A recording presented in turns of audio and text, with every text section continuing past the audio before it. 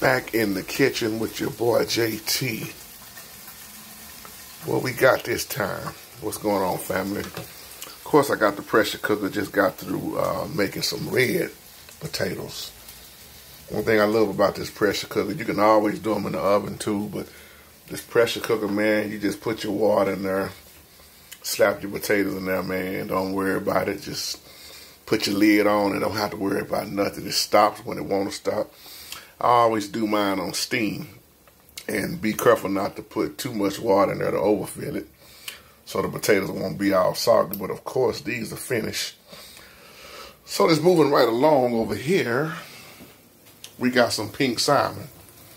Now the reason why mine looks a little bit dark like that because I'm using the General TSO sauce. But I got a little basil on there, a little bit of garlic, and just a little bit of black pepper. Them almost finished. Those are finished. Let the church say amen. And then finally, the cabbage. I just finished doing the cabbage in the electric skillet. So that's it. Simple, easy meals to make. Healthy.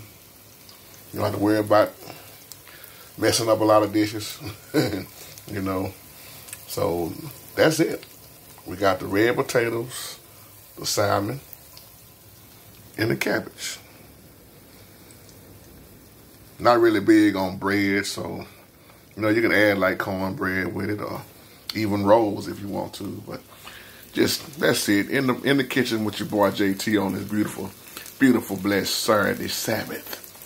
Y'all have a wonderful blessed day. Oh yeah. You ready? Too bad y'all can't taste it, family. Shalom.